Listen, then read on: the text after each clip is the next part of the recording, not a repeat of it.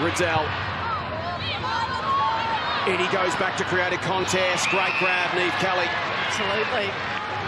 It was Neve Kelly who was the difference in round 9. She broke the hearts of North Melbourne fans with a minute and a half to go, doing it in defence now as well.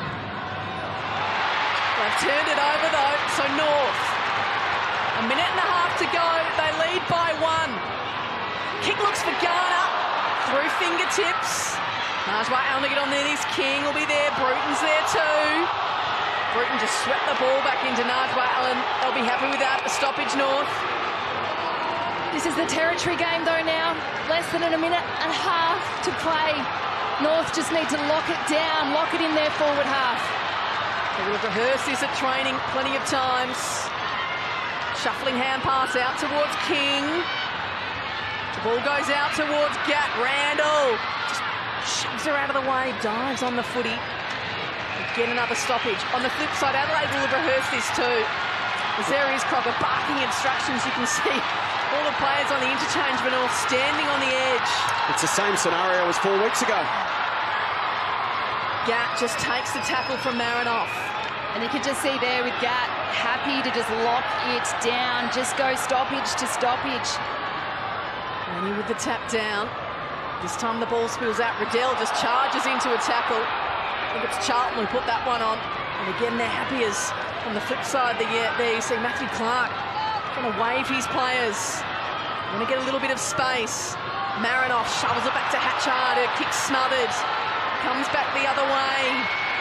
Allen under pressure. King does well out towards the boundary line. Kelly under pressure from Eddie. It's holding the footy. Listen to the North fans cheer. Emma King can take some time and allow North Melbourne to set up behind the ball. So if Adelaide get it, there's a wall of North Melbourne players they've got to go through. Listen to the North fans. Clock starts again. Emma King, the side up by a point. Goes with a barrel and puts it out on the full. But it's at the right end of the ground. 11 seconds for Adelaide. Hatchard will go up the middle. Mia King holds it up.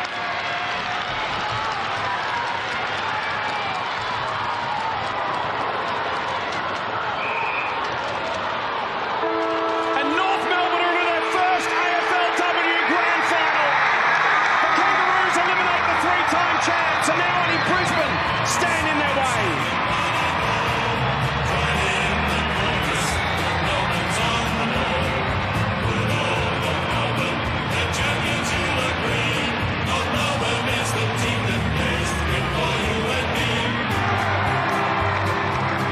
So close but so far for so many years, North Melbourne.